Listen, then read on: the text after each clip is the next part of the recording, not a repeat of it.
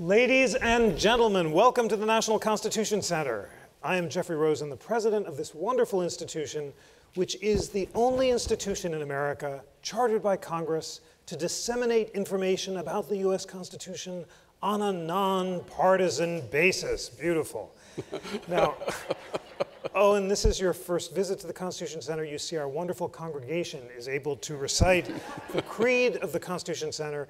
And ladies and gentlemen, I'm so moved and eager to share with you one of the greatest teachers I've ever had, who made possible the vision that we're trying to achieve here at the Constitution Center of bringing together people of different perspectives for respectful debate about ideas. I had the incredible fortune when I was a first-year law student in 1988 to have Owen Fiss for civil procedure. And civil procedure is a dry subject that teaches you how to file motions in courts. I actually can't tell you too much about how civil procedure actually works because Owen chose to focus, instead of the technicalities of civil procedure, on a single case, Goldberg versus Kelly. And Goldberg versus Kelly is a case about whether the government can deprive people of welfare benefits without a hearing. And he introduced this case, and what emerged was the most riveting, respectful, rich exchange of ideas that I'd ever experienced as a student with this master teacher who had a clear view of the law as an engine of justice and of fundamental values, but was nevertheless eager to encourage people of different perspectives to challenge him and to debate that premise. And I don't remember the details of what we discussed, and I really don't remember much civil procedure. But the course was called Meta Procedure, and that's what all of us who took it took away. But I realized that I was in the presence of the greatest teacher that I'd ever had in my life.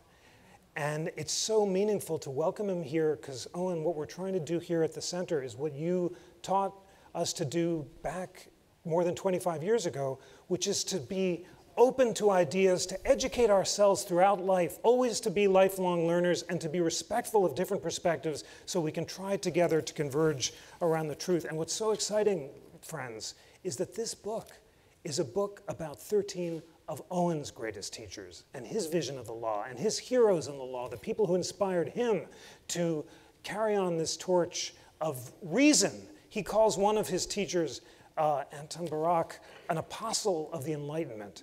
And that's what Owen Fiss is. I can't wait for you to meet him and learn from him. Ladies and gentlemen, please join me in welcoming Owen Fiss.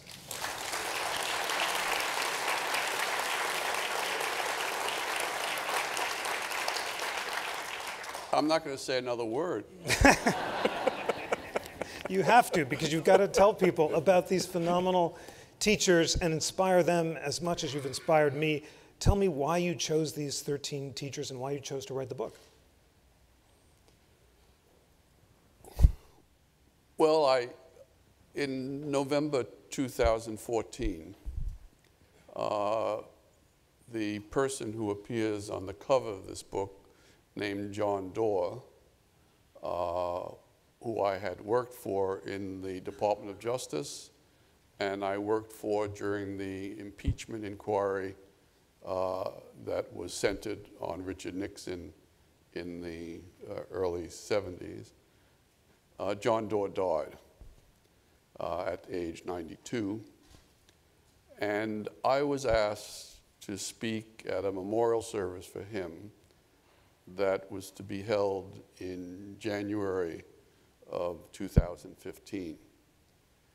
And I went to work on preparing my remarks and worked pretty hard at them. Delivered the address in January. And I was touched by the reception that it had received, not just from the lawyers, but from many non-lawyers that were present in the audience. But I was especially touched and moved when I returned to New Haven and started a conversation with my then research assistant, Dan Rausch, second-year law student. And he told me a little bit about how meaningful it was to know about John Doerr. This was a name he might have heard, but he didn't really know about him. He didn't really know the essence of his character, didn't know the nature of his achievements. And as we talked, I spend a considerable amount of time with my students. It became clear to me that there was a need in the present generation to understand some of the people who had shaped law for the last half century.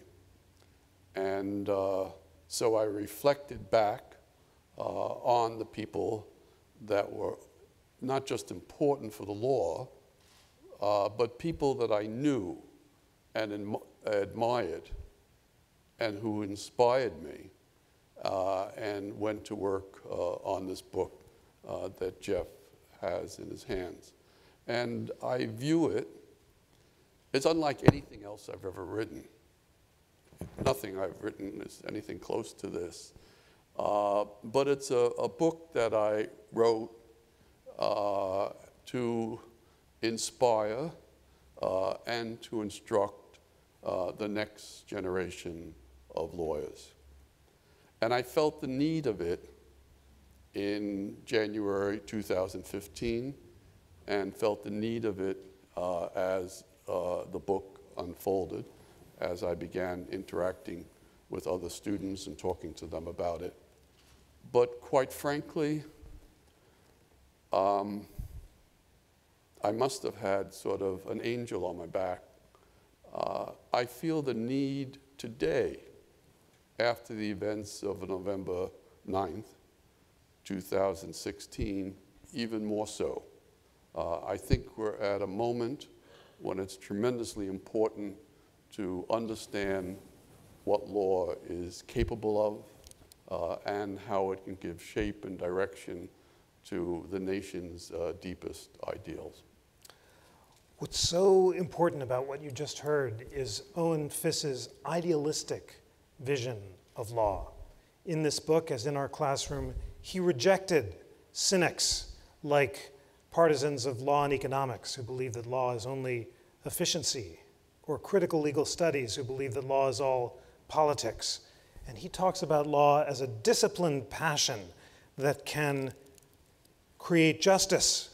And at the end of your discussion of Morton Horowitz, you say, you've been guided by the hope that a discourse that locates fundamental values in the Constitution and puts the judiciary to the task of articulating those principles that will govern us for all time will discipline the justices and give us a set of standards that can be used to evaluate their performance. This is what I saw you said in Washington in April 1955, not a free-floating idealism, but rather a studied attempt to use the ways of law to realize the idealistic possibilities of the Constitution. In April 1955, as you talk about in the book, you were a young high school student and you went to the Supreme Court and you stood in line and you just happened to walk into a courtroom that was having Thurgood Marshall arguing the remedy issue in Brown versus Board of Education. Tell us about that remarkable experience and then tell us about how you came to clerk for and know Thurgood Marshall and how he inspired you. Well, in April 1955, I was a senior in a high school in Manhattan. I don't think I had ever been out of the city of New York at that time in my life.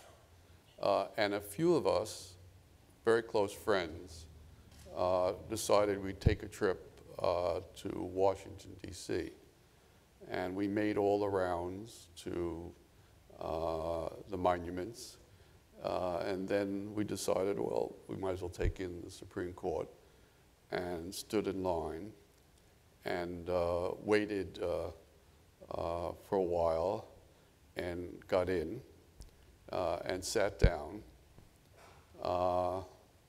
And there was a tall, extremely handsome, you could see his sort of inner strength, lawyer arguing before the justice. a black man sort of located in a sea of white faces. And I and my friends sat there, took it in, did not know who he was, did not know what the case was, and only once we exited, and maybe not even that day, understood that the lawyer was Thurgood Marshall, and the case was the remedial phase of Brown versus the Board of Education. Maybe the first slide could be projected. It's right there. It's on. Yeah, it's on. That's him. And you could see the expression on this picture, as best as I could ascertain, was taken in April 1955. And I feel that the expression on his face was a premonition of about what the ruling in the second Brown case was going to be. Because remember, Jeff, in the second Brown case, the Supreme Court rejected his plea, which was to dismantle the Jim Crow system immediately. And it instead ordered that the Jim Crow system be dismantled with all deliberate speed. And you could see from the expression on his face, I think, the touch of disappointment that he felt at that moment. Now, Jeff asked in his question how I came to clerk with him almost 10 years later after I went to college, did graduate work in philosophy, decided to go back to the law, attended law school, and then applied for a clerkship with him in November of 1963. He was then a judge on the Second Circuit. I won't pause to give you the rest of the history that you asked for, Jeff, if I may skip over it. The rest of the history could unfold when we talk about someone like Justice Brennan. But this is the important part. This is the important part. In that group was Morton Horowitz. Morton Horowitz was a high school friend of mine. He's now a very distinguished professor at the Harvard Law School. And he sat through that very same experience that I sat through.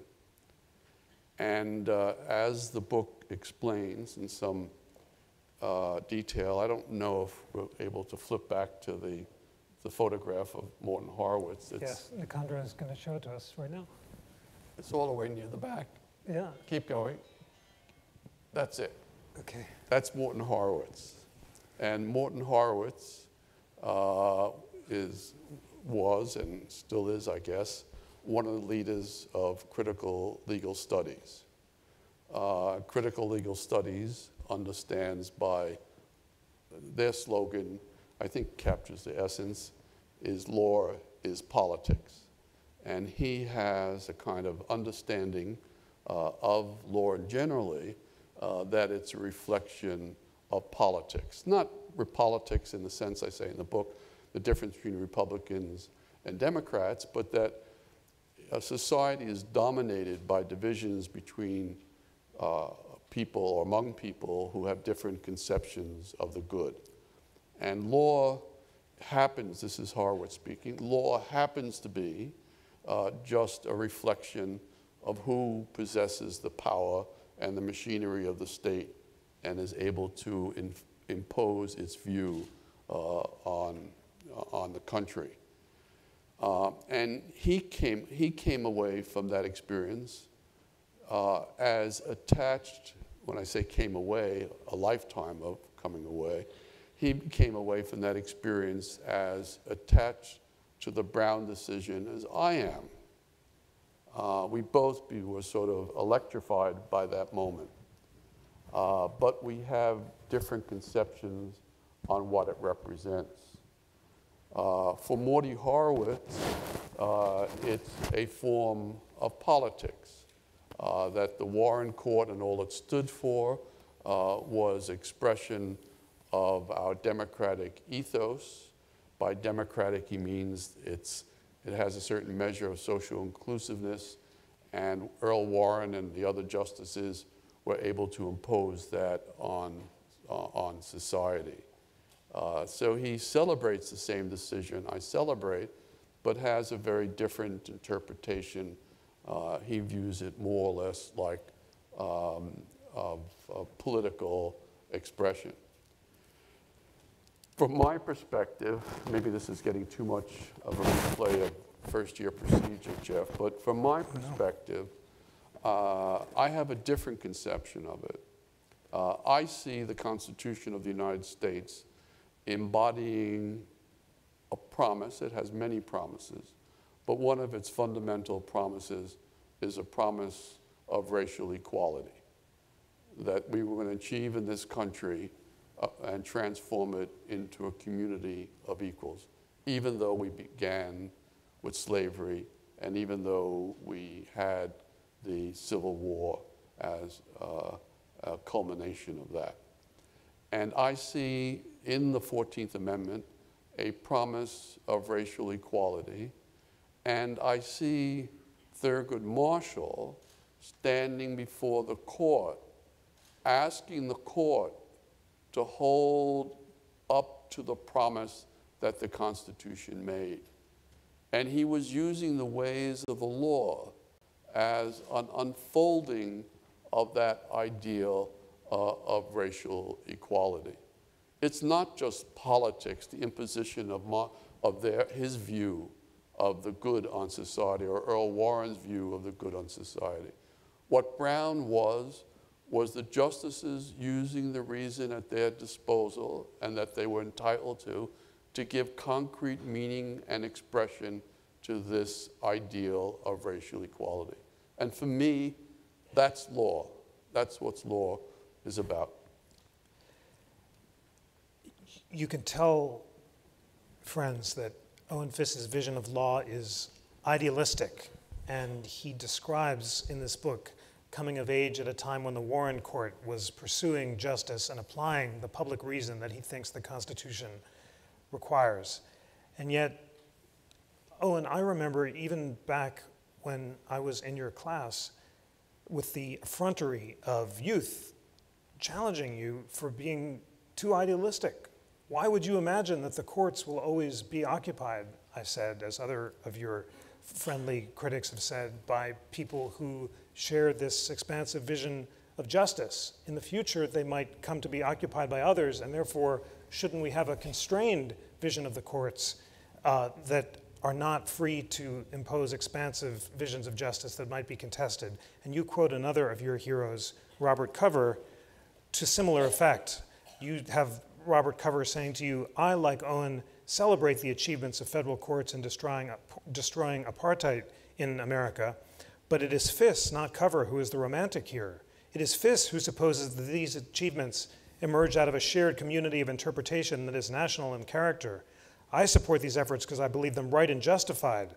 At times, the federal courts have been our allies in these commitments. There's every reason to believe that such a convergence of interests was temporary and accidental, and that it is already changing and will soon be a romantic memory of the sublime 60s. What is your response to Cover and to people like me who were skeptical that this was a golden romantic age that is not likely soon to return?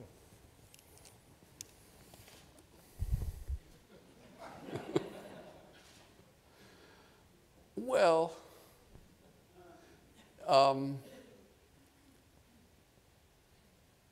I am a romantic. I see the law as the embodiment of these national values. And I see the justices and people like Thurgood Marshall embarked on the project of giving, as I said before, meaning and expression to them. Now, Jeff, how could I live?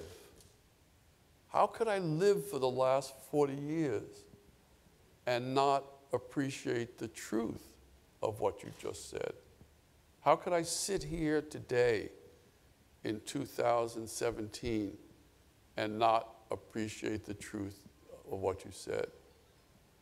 That people may be entrusted with power, the judicial power, and not use it for the purposes I see it, but for other purposes. And in fact, lead us away from the ideals that unite us and inspire us. Of course this is true, but we have to ask ourselves, Jeff, what is the appropriate response? The appropriate response is not, I urge you, not to, as I'm just using the phrase, not to impose limits, not to deny power.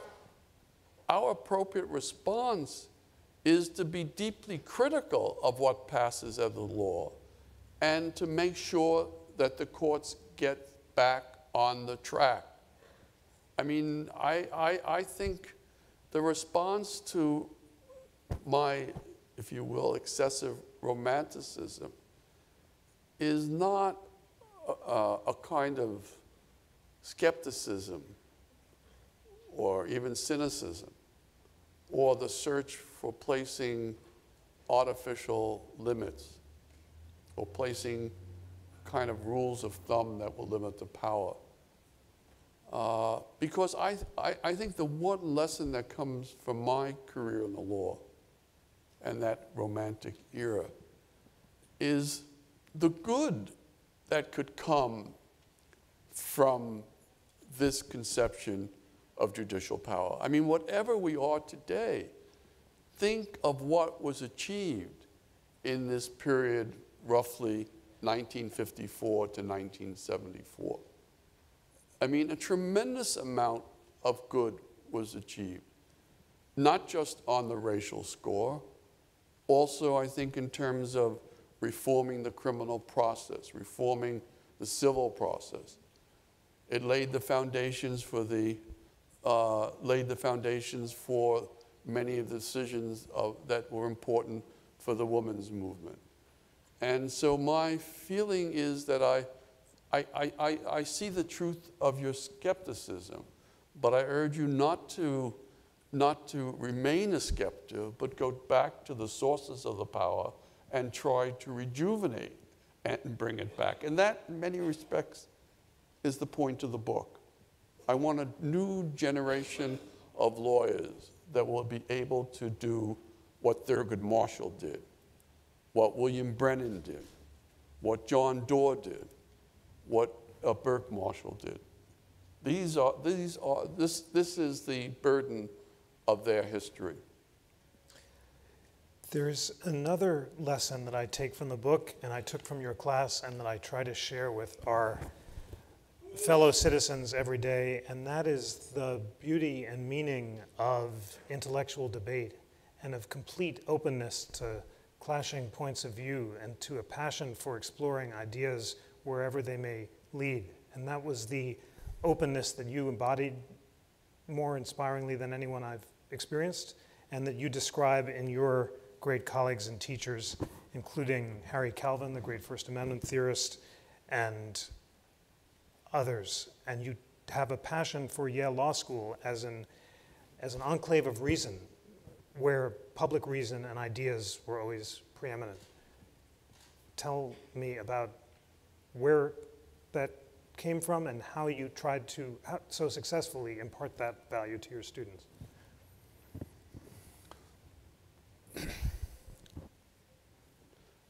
I'm not sure where it came from, but I do believe in it, because although I speak, and that's why maybe I bristle a little bit at the term romantic. I mean, it's romantic in terms of my aspirations.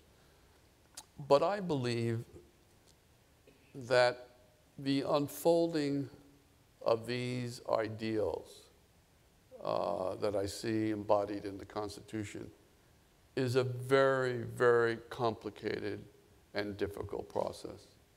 I mean, I was greatly moved by what I saw in April 1955, but I've spent at least a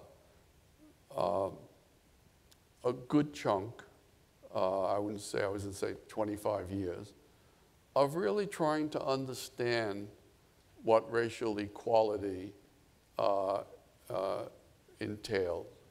What is it, what does it mean to implement the decree that was issued by the court in Brown?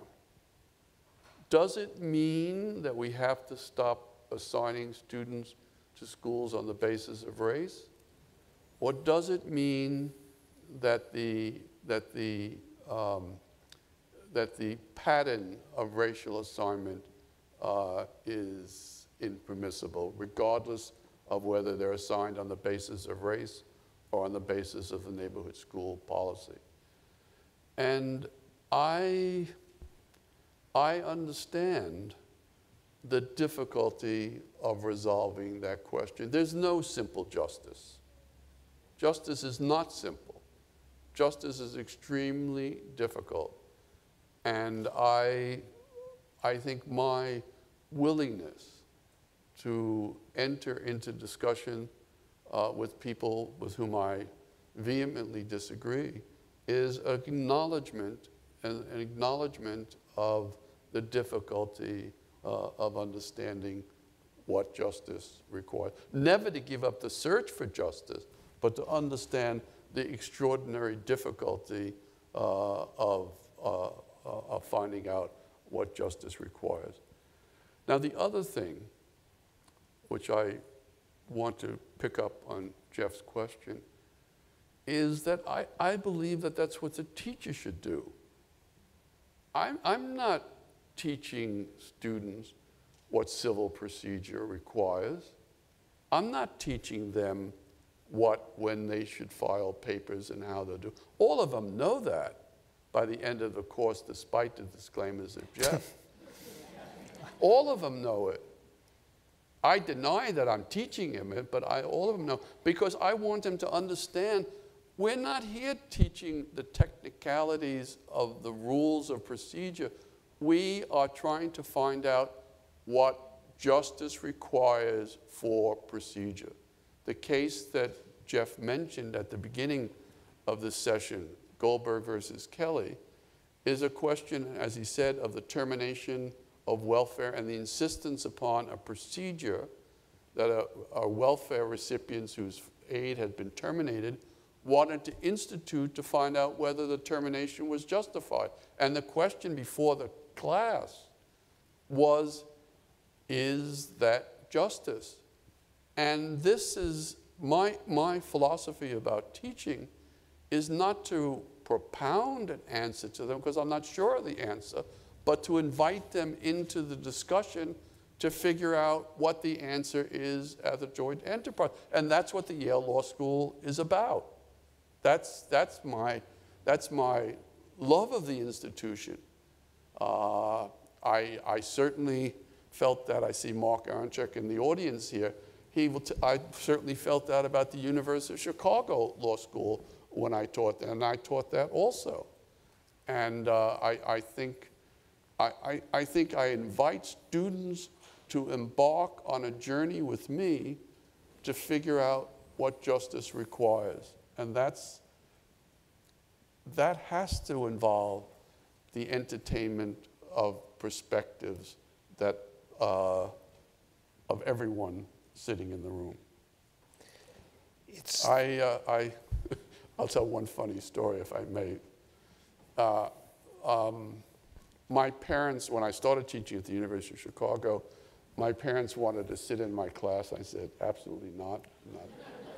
It's not. This is a private encounter. And then my father died I think in 1969. And he had never attended one of my classes. So I relented And in the early 70s, I taught in Chicago from 1968 to 1974.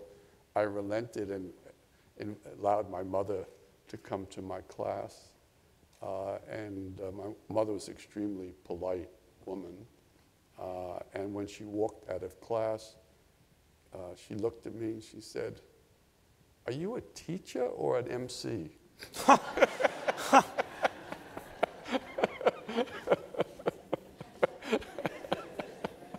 But that's exactly right. No, but that's exactly right.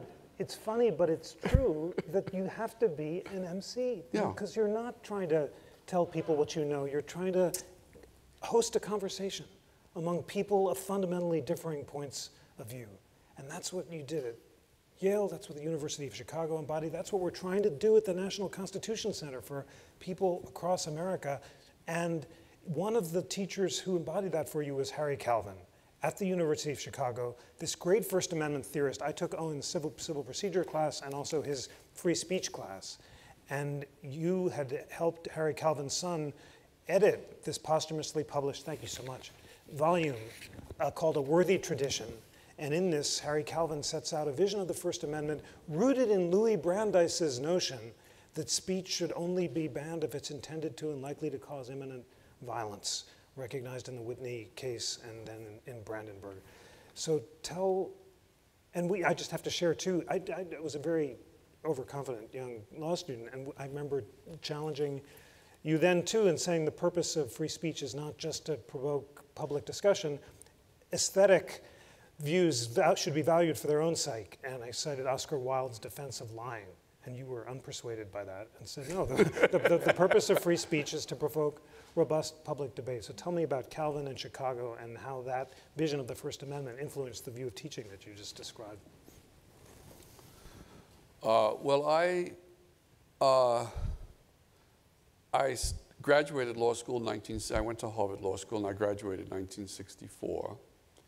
And I clerked for Thurgood Marshall when he was a judge, as I explained before. And following that, I clerked for William Brennan for a year. And following that clerkship, I worked for 2 years in the Civil Rights Division of the Department of Justice, primarily under the supervision and direction of John Doerr. In 1968, John decided to step down as Assistant Attorney General, and he became the head of the Bedford-Stuyvesant Redevelopment Corporation. And I had to figure out what to do with my life. I was his special assistant, and I just didn't know. I think if John Doerr stayed on to the present moment, I would still probably be working for him. But since he stepped down, I had to decide what to do with my life. And at that time, this is around February or March, before LBJ lost the New Hampshire primary to Robert Kennedy, I had a knock on my door, and it was the dean of the University of Chicago Law School. And one conversation led to another. And I began teaching at the University of Chicago Law School in 1968, in the summer of 1968, just as the events outside the Democratic National Convention were unfolding. And while there, I developed this relationship with Harry Calvin. And in the book, I describe it as an apprenticeship. And the apprenticeship was mainly conversations with him. Indeed, my wife is sitting in the audience here, and she'll remember the fact that he didn't drive, and I would drive him home from the office, and then sit in his car, maybe for an hour and a half, while the conversation continued, as my wife waited me to be home probably 2 hours earlier. And the relationship with him, which took place in many extraordinary places that I describe in the book in Chicago, was largely a conversation about what free speech required, another ideal of our Constitution, freedom of speech. And we just talked about it, and we disagreed, and it wasn't just my nodding my head, but it was almost being at the foot of a forgive me, of Socrates, asking what is free speech? And we tried to sort of work that out over the 6-year period. He, unfortunately, in the summer, I think of 1972, he had a stroke, and he was vacationing on Martha's Vineyard at that time, and he was insistent in believing that God was punishing him for living such a luxurious vacation. So he was then confined to a hospital in Chicago, where we had the same conversations, except he was lying in a bed recovering from a stroke, and he talked about the book he was working on, This Worthy Tradition, and I sort of was really very much an apprentice, taking lessons from him. And I left Chicago to join the Yale faculty in the summer of 1974, and he died in October 1974. And then I spent the next 15 years. When he died, he left a manuscript of 1,000 pages. And I spent the next 15 years of my life working with his son, who was not a lawyer and was only like 22 or 23 years old, editing this extraordinary manuscript, and it was finally published in 1988. Another great figure who you describe is Catherine MacKinnon, who was one of your students, and she had a different vision of the proper balance between equality and free speech that provoked vigorous debate, but you were proud of her and learned from her, and she expanded your notion of sex discrimination. Tell us about what she taught you.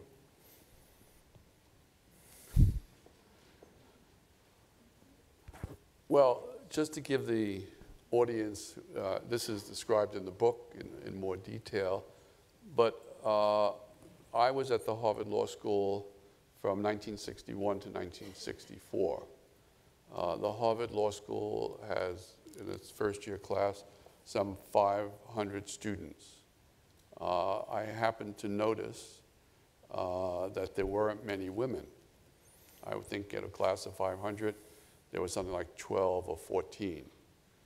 And once a few of us had a conversation with the then dean of the law school and asked him, why was this so? How could this be?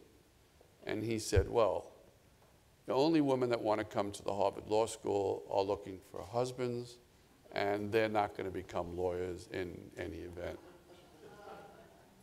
And this is the important point. And I sat there, and my friends sat there. We who were, as I say in the book, the children of Brown, and we did not say a word. We did not say a word. We just sat and listened. That was the 1961 to 1964. I am at the Yale Law School from 1974 on, and in the mid-70s, I happened to have a student who knocks on my door. I describe the circumstances of that conversation, and that student is Catherine MacKinnon. Catherine MacKinnon is, even at that point in the mid-70s, is working on the concept of sexual harassment. She's in a course that I'm teaching, believe it or not, on injunctions, but she sort of detects a kindred soul, and we begin a relationship in the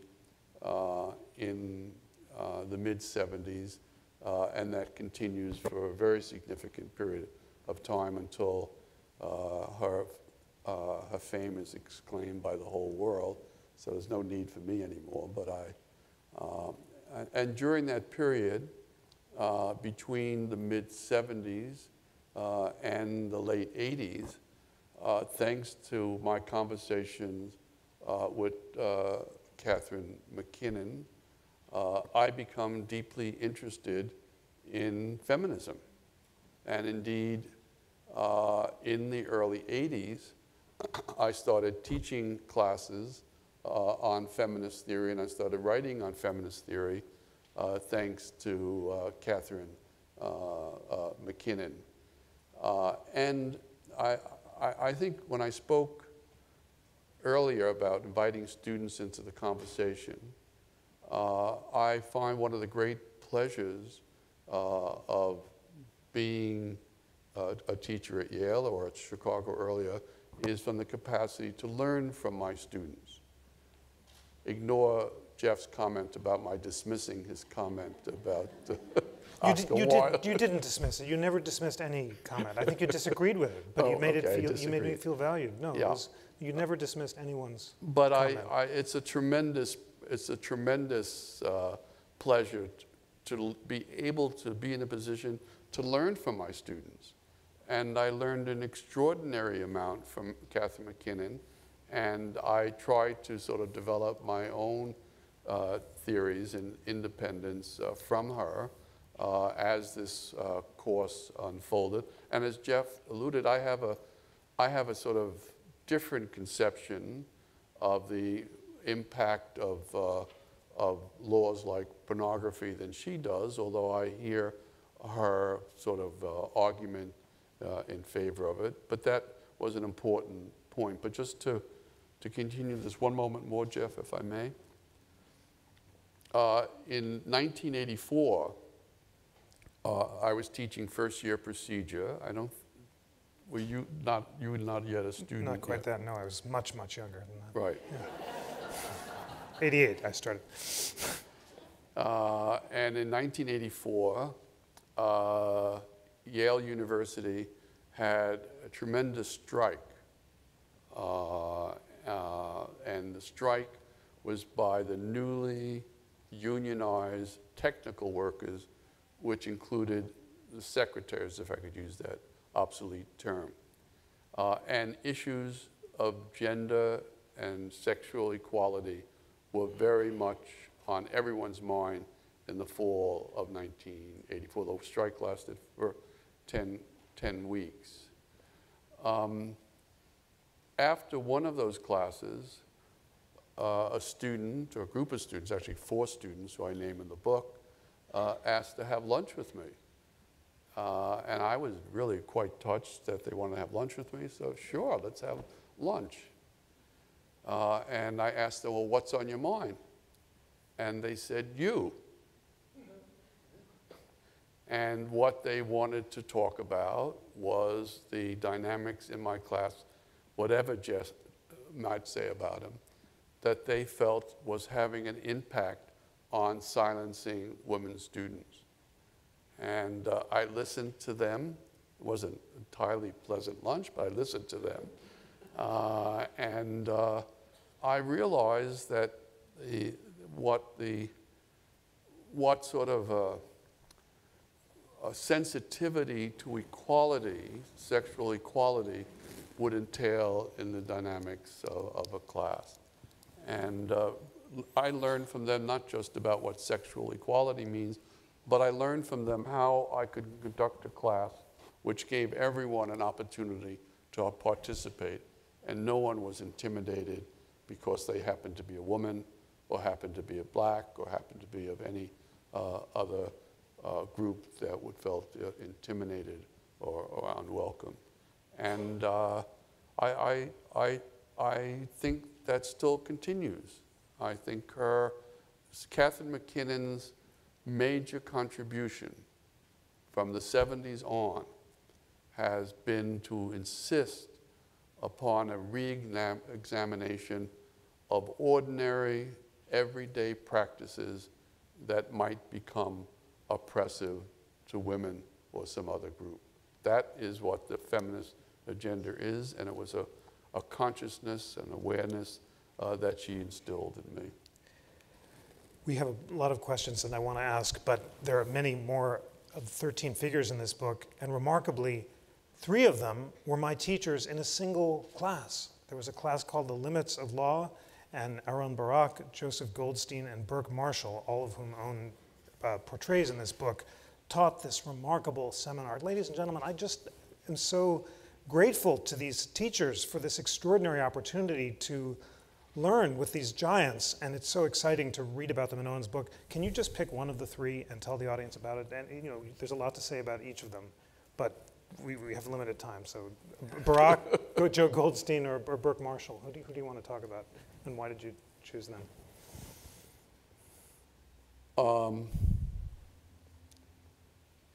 Well, I think I'm going to choose Burke Marshall, and I'm going to choose it because of a conversation I had with my daughter yesterday.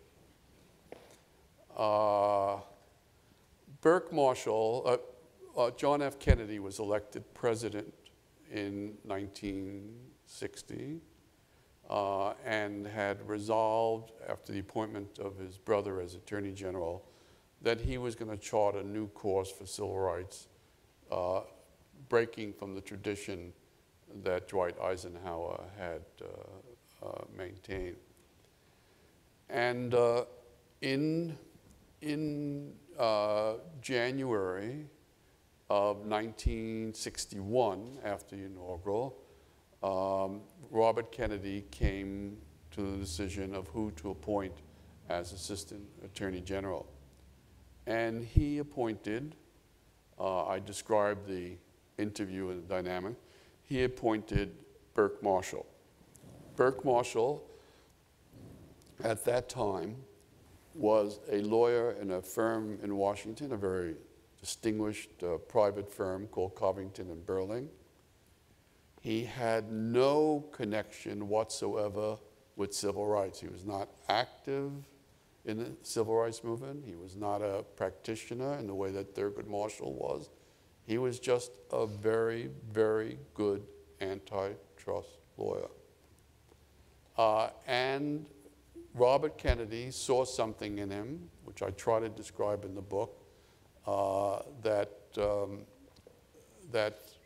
contained the promise that he ultimately revealed, was that he, although he was a private lawyer, engaged with antitrust, he had a very principled understanding of what law was and a very principled understanding of what the Department of Justice and the federal government could do to implement Brown and hold the promise of racial equality. And Burke Marshall decided to keep John Doerr. John Doerr was a Republican, remember, appointed by, in the Eisenhower administration, and the 2 of them worked together from the period of 1961 to the end of 1964. John F. Kennedy was assassinated, remember, in November 22nd, 1963. Burke Marshall was an antitrust lawyer. Indeed, when he was interviewed, he thought he was being interviewed to become Assistant Attorney General of the Antitrust Division. He had no idea that he was being interviewed to become the head of the Civil Rights Division. And after stepping down from the Department of Justice in end of 1964, the beginning of 1965, he went to work for IBM in Amunk as the Vice President and General Counsel of IBM, and stayed there until 1970, and then became a professor at the Yale Law School in 1970. I joined there in 1974. All during this period that I was working, I mean, Burke Marshall, for those who are old enough, was a legendary figure in civil rights. Extraordinary figure. For those with good memories, is almost as significant as Thurgood Marshall. And it had a tremendous impact for me when I was a student. And I described that in the book, but I had never met the man.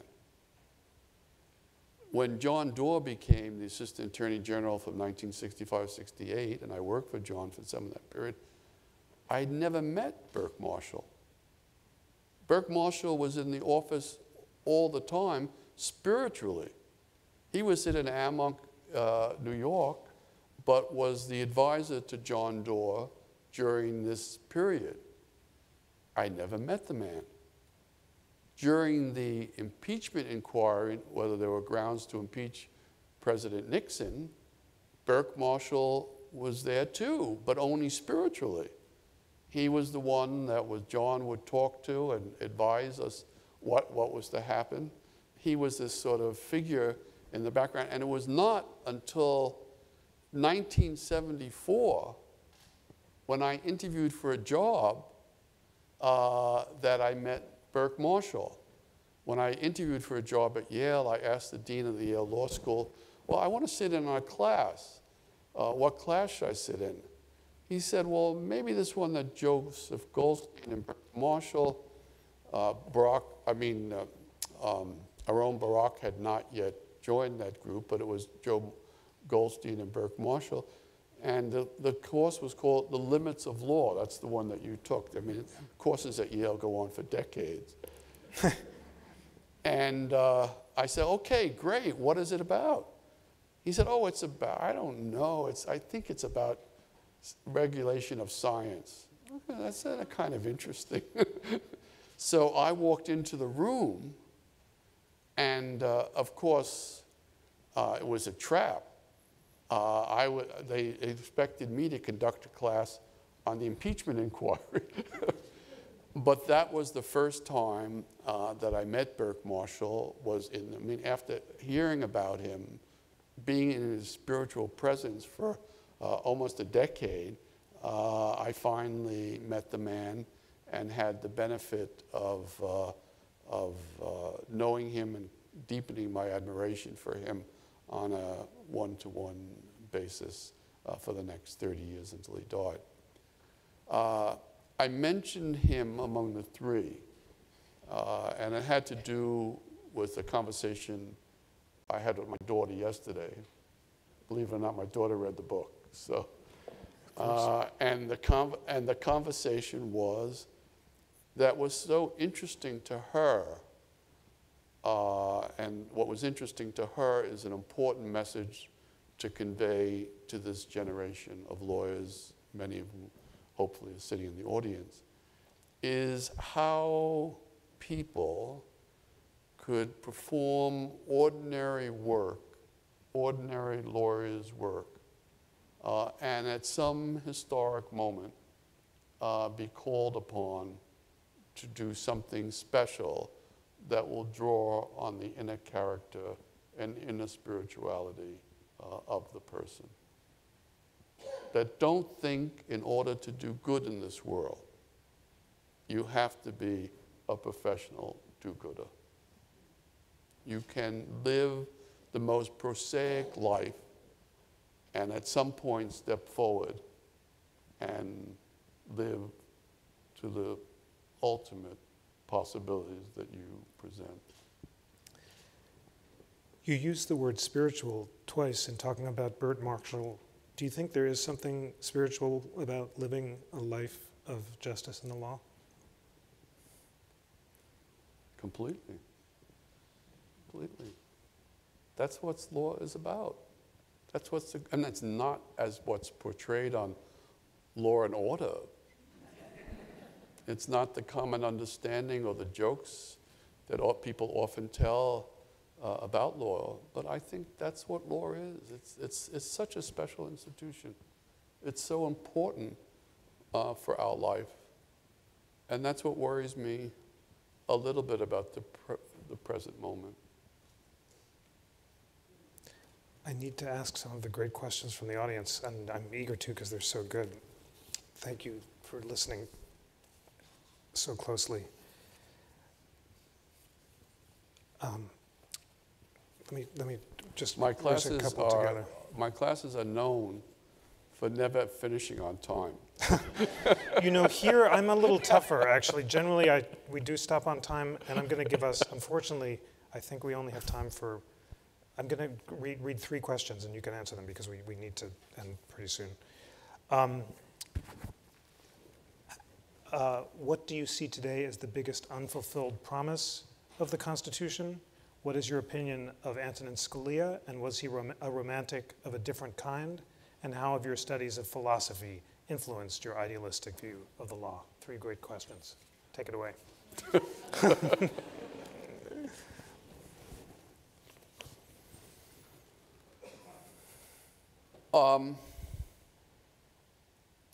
Let me begin with the most difficult one, but let me be honest with you. I don't possess any great admiration for the judicial career of Antonin Scalia. I mean, it is true that he had a kind of idealism. You know, he had very clear ideas, different than equality, certain ideas about liberty. Some of them, for example, which had to play a role in the criminal law, seemed to make a lot of sense to me. But what I felt about his judicial career, and this is my own very personal reaction, I was constantly turned off by his lack of respect for his colleagues. I mean, there was hardly any time when he didn't dissent, when he was disrespectful of his colleagues and their capacity to come to terms with the problem before them. I mean, there was a smart aleck to him, a kind of quickness to him that accounted for his fame. There was a kind of explicitness on his part that engendered followings of him. But I don't think disagreement need take that form. I'm all for recognizing disagreement, but at the same time, respecting your colleagues, not as a personal matter, but out of a recognition of how difficult it is to reach the questions or the answers that they reached. And honestly, Jeff, I felt he was not even people who claim he was a personal friend. I mean, Ruth Ginsburg always says, oh, he's a wonderful person. He was a wonderful person, a friend. My God, I can think of decisions when he sort of ridiculed her and demeaned her and her position because it was sort of cute and, I mean, it was a very dramatic way of speaking, but I don't think it furthered the law. So I respect his commitments to the ideals, but the manner that he discharged his duties of office were not the ones that I hold up to my ideal.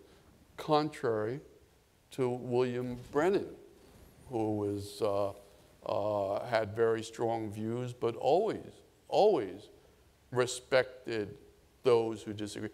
Someone like John Harlan, who was he's not a member of the ruling coalition of the Warren Court. He was on more the dissenting voice. Brennan respected that man. It's extraordinary. I mean, it's just extraordinary how carefully he listened to him, how gently he expressed his disagreement, how much he reached out to bring them within his understanding of it. That's a model of a justice, not a flippant grandstander.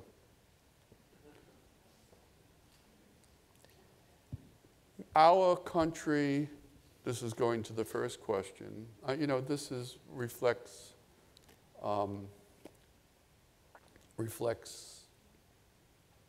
my personal view again. Our country has been from its beginning cursed by how we handled race. This nation began with slavery, in fact, slave trade, and was the great issue at the moment, one of the great issues at the moment of the Constitution. Indeed, a mutual friend of ours, Keela Marr, has written extensively on how the Electoral College as an institution should be understood as a compromise for the slave states, which is a very interesting take on it.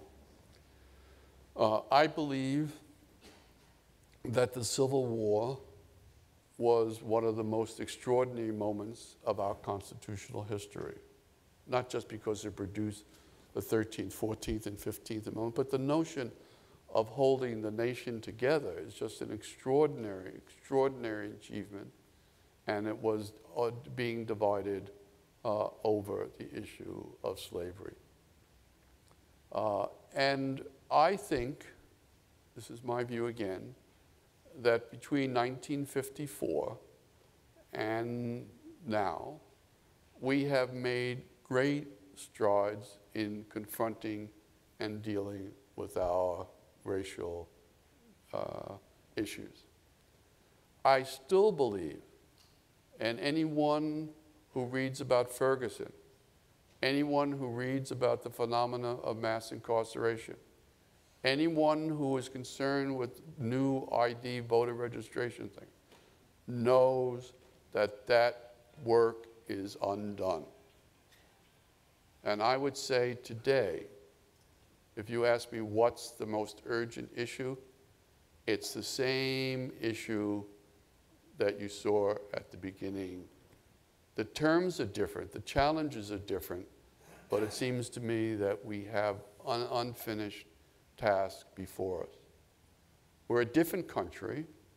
We now have a black middle class, extraordinarily symbolized by the events of November 2008 and the election of Barack Obama, but there are many black people suffering under the burden of our history still in the United States. And if you ask me what's the most urgent thing, it's the unfulfilled promise of racial equality. Philosophy, I'll leave that for another lifetime. Owen, at the end of the book, you say what you're proudest of. And in your extraordinary career as a scholar in government, fighting for justice, what you said you were proudest of brought tears to my eyes, and that was your students. And on behalf of all of your students, I want to thank you for inspiring us and America about the idealistic possibilities of the law. Please join me in thanking Owen Fiss.